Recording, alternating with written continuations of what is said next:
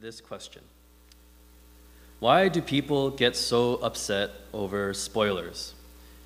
And what I mean by that is, why do people get so upset if you ruin the end of a book or a movie or a TV show for somebody? Why is it that if I go around and I start saying, oh, I really like this show that you like, oh, it really was awful when this person died. Why is it that somebody will get upset about that? Well, I think many of you, probably like me, is probably because we enjoy following stories. And when we enjoy those stories, we don't like it when those things are kind of revealed to us prematurely. It kind of feels like it's ruined it a little bit. It's been, as is here, spoiled.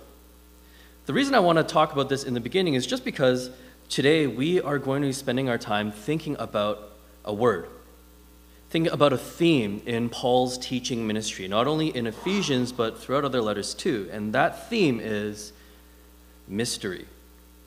And so the title of today's sermon is Living the Mystery of the Gospel. If you guys will turn to Ephesians 1, you'll see that in chapter 1, verse 9, Paul mentions the mystery, and he'll talk about it again at the end of the book in chapter 6. But this isn't the only place that Paul talks about the mystery of Christ. He talks about it in Colossians, he mentions it in Thessalonians as well, I believe. But today we'll notice that although this mystery is revealed and when we're talking about it, he emphasizes something a little bit different for us this morning. And so let's begin with a word of prayer as we begin to hear the word and contemplate what it means to live the mystery of the gospel. Our Father in heaven, Lord, we thank you for gathering us from wherever we've been, from our weeks, from our tiredness, from whatever it is that you are bringing us to. You bring us here so you can speak to us, so that we can hear your word, so that we can be rejuvenated. And so, Lord, in this time we pray that as Pastor Chris prayed, that as we hear your word, it would bring life to us. We thank you for your presence, and we pray this in Jesus' name. Amen. As we begin our passage, we are going to be just looking at the first sentence of this of Ephesians 3, verse 1 to 3. And as we look at it, I just want to begin by noting, it kind of feels like a word salad, doesn't it?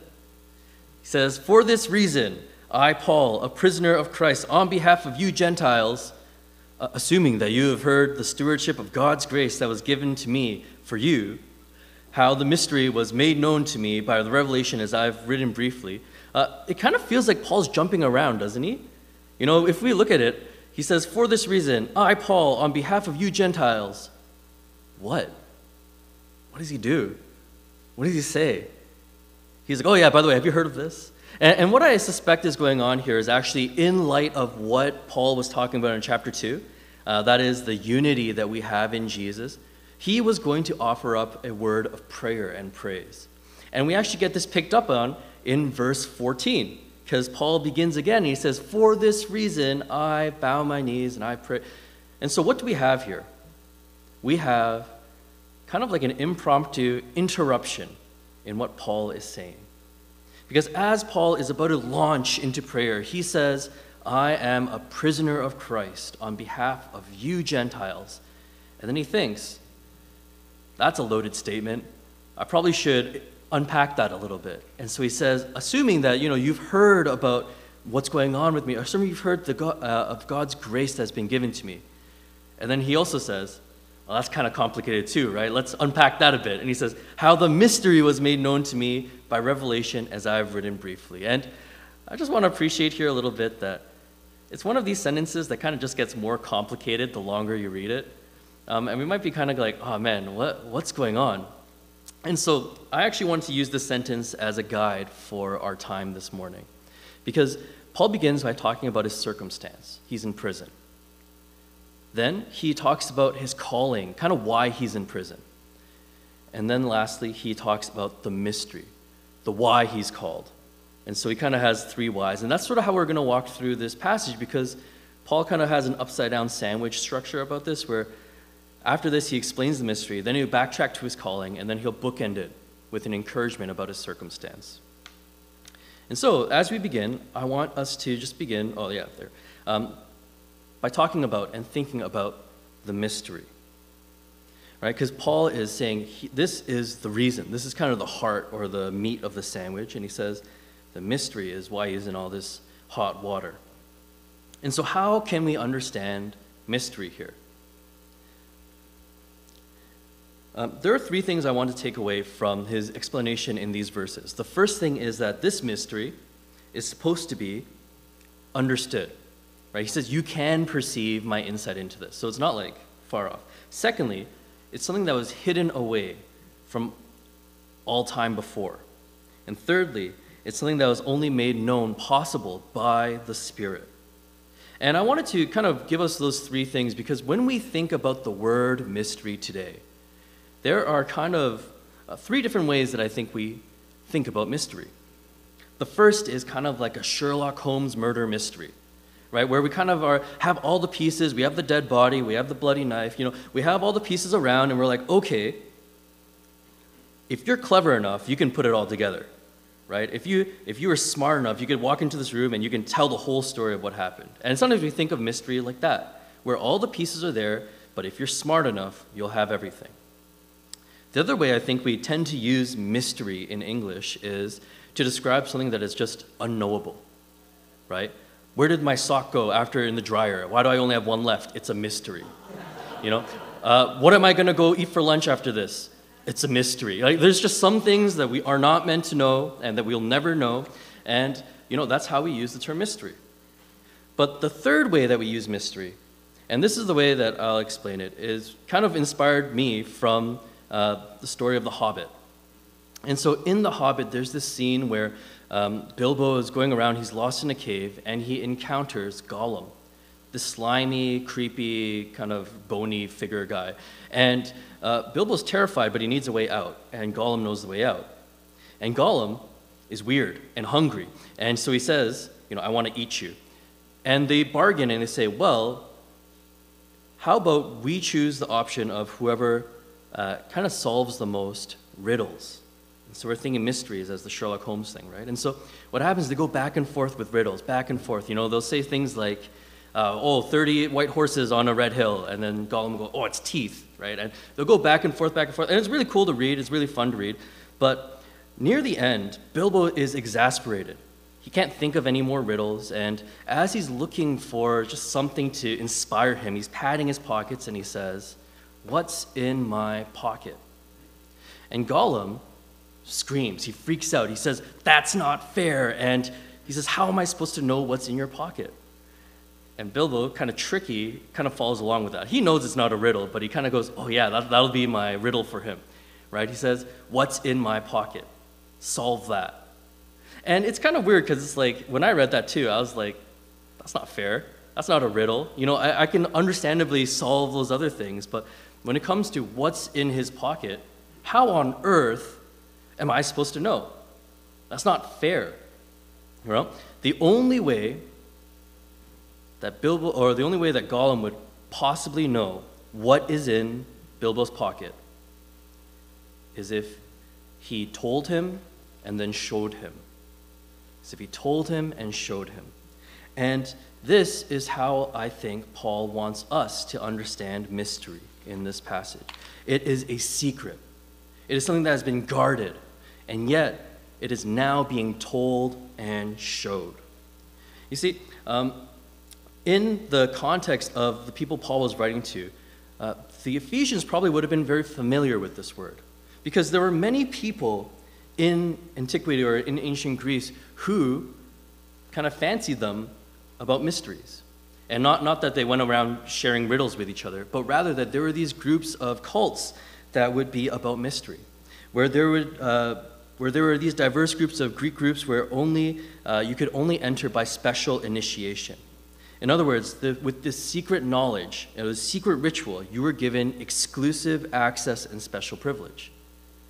Knowing this secret would mean that you were invited in this group, that you were welcome in this group, and you were better than everybody who was outside of this group, right? And so, this morning, Paul's kind of using that idea to try to get interest in kind of what he's doing.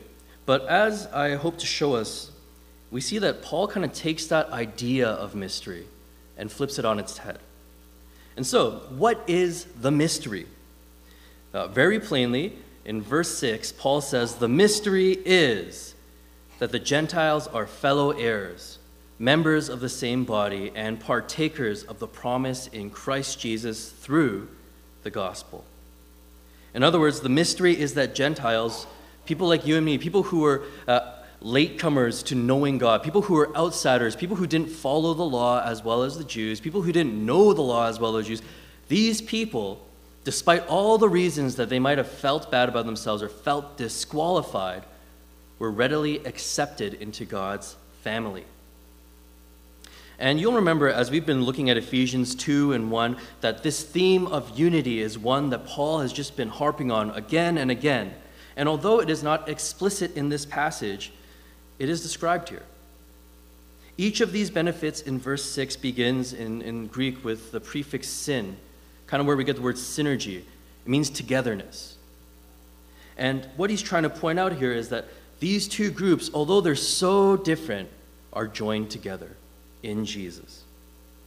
There's equal standing between these two groups because of what Jesus has done and because we are placed in him through faith. What I think is funny about this, and kind of as we pause to think about unity a bit as a mystery, is the subheading of this passage.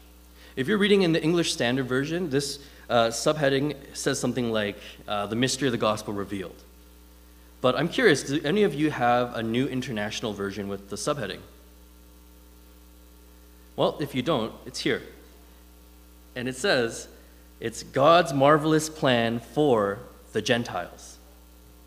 And I think this is really awesome because it really shows, yeah, these latecomers are welcome. This is the idea that God wants to welcome those who are outsiders. But it's funny to me. Because if it's marvelous for the Gentiles, why isn't it marvelous for the Jews too? Why is it only marvelous news for the Gentiles? You know, it's not an easy thing, unity, because it's very human for us to perceive grace as not fair, because it isn't. There should be some benefit or status for those who have been following God longer, who have been following God better, who have been more strict in their discipline or in the ways that they have understood God, their theology, you know, maybe more cleverly. But this mystery proclaims, it brags in the face of that and says, Gentiles are equal, despite bringing nothing to the table. And this reminds me of the parable that Jesus tells about the workers, where in the morning, a manager goes and he calls out workers at the beginning of the day, and he says, I'll pay you this much money if you work for me. And then midday, he goes out again and he hires people, and he says, if you work for me for the rest of the day, I will give you this much money. And right before the end of the day, he goes out and he says, if you work for me, I will give you this amount of money. And the amount of money between each of these groups, we would think, is different. But it's the same. And as he's handing out these gifts to these people, or the wages to these people, the people who work the longest are frustrated, right? Why is it that these people who work so much less than me have what I have? See, unity sometimes can be frustrating for that reason. We all feel like we're a little bit entitled to something. And yet, God's grace goes further. You see, Paul continues, and he not only moves on from this idea of mystery, he kind of expands and he says, okay, so that's the mystery. Here is why I'm so obsessed with it. Right? He says, this is why, this is my job. And he continues this train of thought, and he begins to list his qualifications as a minister or a steward for the mystery of the gospel. And what I think is fascinating here is, what is it? He doesn't say that, I'm qualified to share the gospel because I've been trained. He doesn't say I've been taught by the best of the best. He doesn't say I hung out in Jerusalem with Peter and James and John. He doesn't say I was in the wilderness and, I did all these things. What is the grounds for his service? It's grace. It's grace. He says, it's this gift that's been given to me. Why? Because God wanted to. And it's funny because he could have probably pinned any number of things. You know, Paul was a very successful and very smart person, and yet he says, I'm not going to hang any of my laurels on that. God called me just because God wanted to. It's grace. And he probably remembers that he at one time persecuted Jesus and his followers, and yet he had the privilege to know and serve God more. But one thing, though, is why do we make such a big fuss about grace? If you've been reading Ephesians, you'll know that Paul has taken a great effort to talk about grace. Ephesians 2 talks a lot about grace. Even in chapter 1, we were talking about grace. Why is grace so important? Well, it's because grace is a great equalizer. There are two things that I think all of us have in common, or there are probably many things we all have in common, but there are two ways that we can kind of view each other. One thing that we all have in common is that we are all sinners. We all sin. We all fall short of God's standard. We all have given into that selfish desire. We've all hurt someone or been hurt. We're all in this situation where we are stuck and helpless and, you know, more than often than not, at fault. And it's funny because despite the fact that all of us have been at fault at one point or another, that's not really a rallying cry for us to treat each other very well. Because what happens is if we treat and view one another as people who have just sinned, we don't really treat each other much better. We instead focus on the hurt that other people have done. We start getting competitive and comparative about how little we have done or how much we have done. And it's funny because despite all that, if we just keep focusing on sin, the type of people we begin to become is just more sinful. And that brings us to the other grounds by which we have common ground, grace.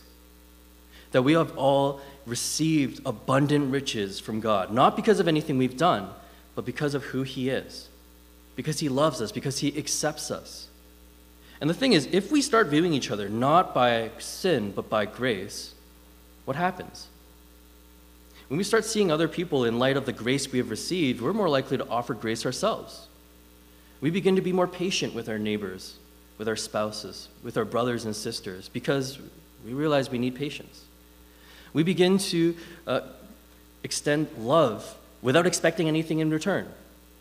We begin to see things a lot differently. We actually start growing into the type of people that Paul talked about in Ephesians 2, verse 10.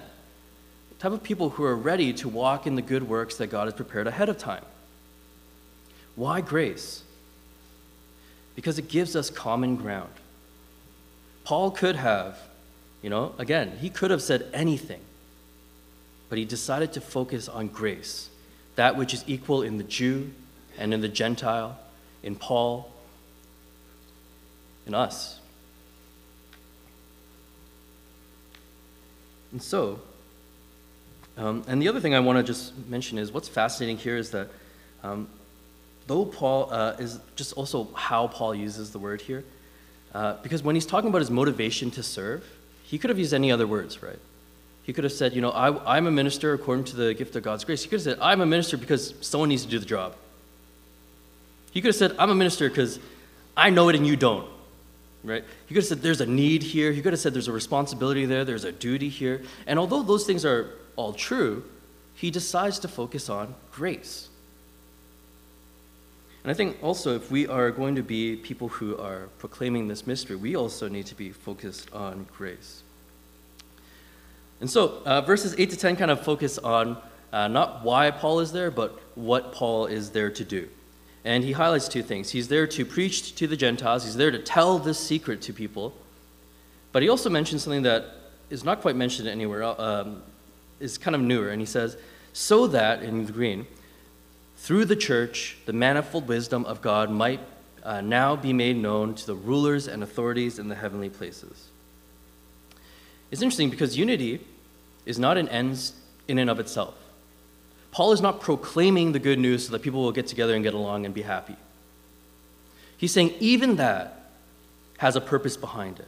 And that purpose is that God planned for all of creation to see what He is doing in Jesus and in those who live and follow Jesus. And what's interesting is that this God who created all things, This life that we are living in church isn't just for ourselves. It's not just so that we feel good about unity. It's not just so that the non-Christians will see us and, they'll want a part of this too. It's not just for all those things. In fact, Paul says the angels are watching. The heavenly forces are watching. All of creation stops and stares when they see this people who are led and live by grace, who get along not because they have things in common, but because they have one thing in common. And I just want to mention here, that last sentence there, the rulers and authorities in the heavenly places, that's a weird thing, right? It's a weird title. We'll talk more about that later in the book, because this is actually a phrase that Paul brings back at the end, chapter 6, when he talks about spiritual warfare. But I want to appreciate what Paul is doing here. Paul is working as a counter to mystery. Ironically, even though this was hidden for ages before, he's saying it has to be shared right now. Don't stop. Right? It's the opposite of kind of like an inside joke. Right? I don't know if you guys have ever been in a situation where there's inside joking, but if you're in a room and there's just like a bunch of people who have known each other forever, sometimes they'll mention something that you just weren't there for, right? They'll laugh about it. They'll say like, "Oh yeah, I remember this," or maybe they'll just make a reference. They'll say like, "Oh yeah, that bagel was toasted," and then they'll all break out in laughter, and you're kind of sitting there like, "What's up with toasting bagels? Like, why are you so excited?" It's because there's something there. There's that secret that they have that you don't. And if you've been in that situation, you'll know that in those times, secrets divide. It separates the inside and the outside. It says you implicitly aren't welcome because you don't know this. But how does Paul use mystery here? How does Paul explain this secret? It's the opposite. It's the reverse of an inside joke. You see, in that time, for them, mystery was such a dividing thing. They probably would have heard mystery and they thought, "Oh yeah, the insiders and the outsiders, those who know and those who don't know." And yet Paul is saying the mystery of the gospel actually doesn't divide. It unites. It begs people to come in. It invites them to know the God of the universe. It says, do you have sin? Do you have burdens? Do you have brokenness? Jesus can take care of that for you. You are welcome.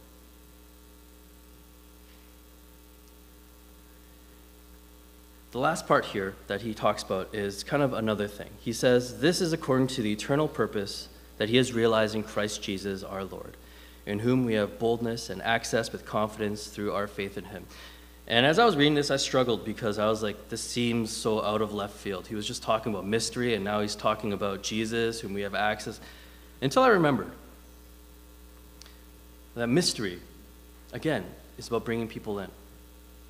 The Ephesians would have thought of mystery as that thing that granted them access, that granted them privilege, that granted them boldness because they knew it. Paul here is reminding us that our unity is not determined based on our cleverness. It is based on how rooted we are in Jesus. See, sometimes we are given a task like be united, and we're quick to try to fulfill it in any way we want. We'll say we need to be united. So, we'll gather people based on what they have in common. We'll divide ourselves up by race, by ethnicity, by gender, by age, by interest. And we'll try to achieve a unity or play at unity in any way we can. But Paul here is reminding that true unity, the kind that God wants, the kind that God planned, the kind that God is inviting us to, is not based on those things. It is based only upon what Jesus has done for us.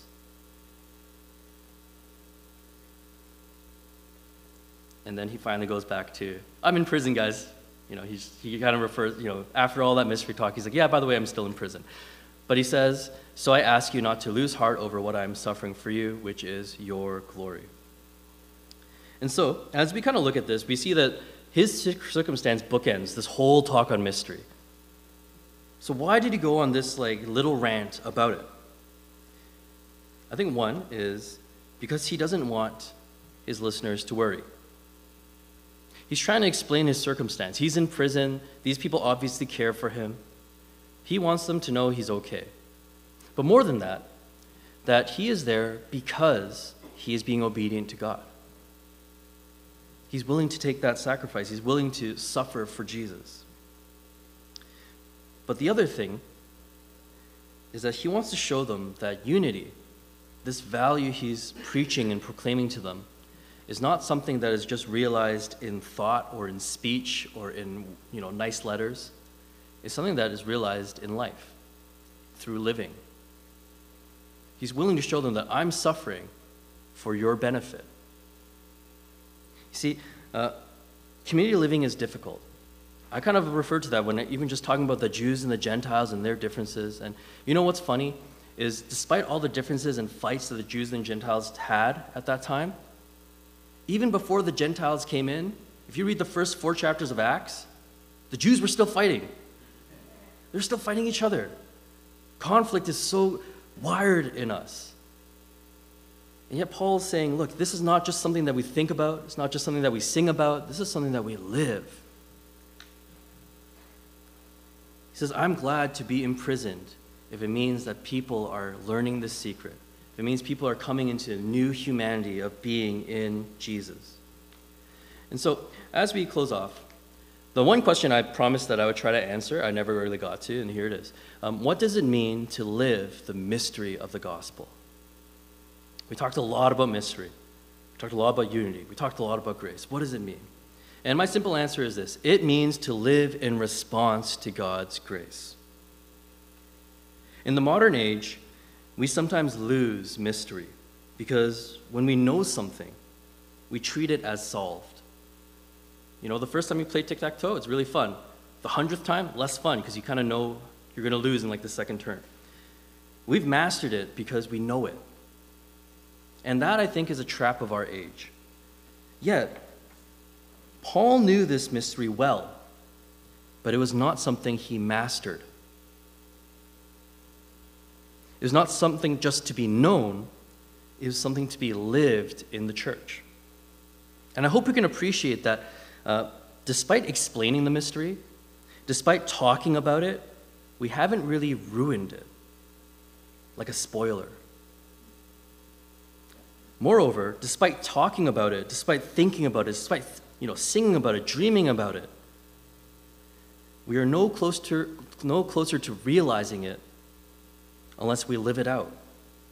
We can paint murals all over about how we're so united, but if no one shows up, it tells a whole other story, doesn't it? Unless we take seriously what God has done by placing us in Christ, we will only play at the kind of community that God wants us to be. Our common ground is not race. Our common ground is not culture. It's not age. It's not gender. It's not wealth. It is the grace of God. Sometimes we may feel tempted to try to master the gospel or master the mystery, to direct God where to go or how to go, but the mystery reminds us to be humble. It reminds us that apart from God's grace, we would still be lost. Yet, it is God's gracious desire to be found, to be known and loved, and this is what Paul staked his life for, and what we also can be living for. Not only because of a sense of duty or responsibility, but because of God's grace received. How do we live in mystery? We don't try to master it. We don't try to find it out. We don't try to solve it. We instead let it master us. We don't try to take grace and manipulate it. We just receive it and let it master us. And that's what Paul is doing here. He's saying, you know what? I've received so much. Let what God wants to be done in my life. Let's close off with a word of prayer.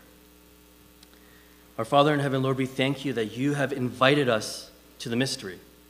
And this isn't just like a murder mystery or anything like that. You've invited us to be part of your family, and this is good news. And it is only by your grace. Lord, help us not to lose sight of that. It's so easy to be hung up on so many things, on the hurt of other people, on the sin of other people, on the difference we have between one another. And yet, your solution is simple. It's this mystery that you chose to invite us, that you want us, even though there's so much in us that feels wrong. Lord, we pray that your Spirit would unite us, that we'd be able to live the mystery of the gospel. We thank you and pray this in Jesus' name. Amen.